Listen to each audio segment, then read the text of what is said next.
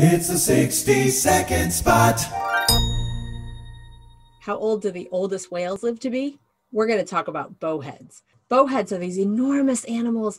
They can be 60 feet long and weigh up to 120,000 pounds. They've been hunted for over 1,000 years. In the last 20 years, whalers have been finding these harpoons embedded in the bodies of the whales.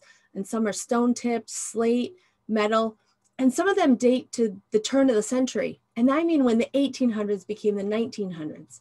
So these harpoons were in the bodies of these whales. These whales were hunted in the late 1800s, but not dying until the early 2000s. So obviously that raised some eyebrows in the scientific community because these whales were maybe over 100 years old.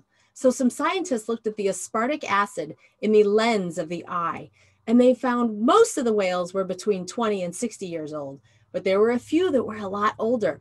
There were a few that were older than 150 years old, and one that was 211. That means it was swimming when Thomas Jefferson was president of the United States.